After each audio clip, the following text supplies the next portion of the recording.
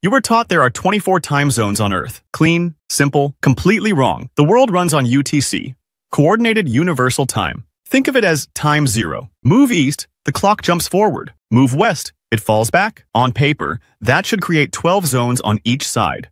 24 total. But the real world ignores the paper. Some countries refuse to follow neat 1-hour rules. India is wide enough for multiple time zones, yet uses just one.